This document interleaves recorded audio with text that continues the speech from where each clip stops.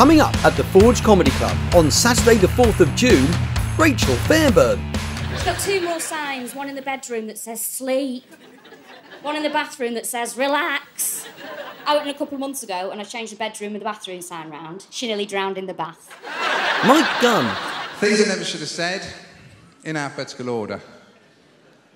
I do.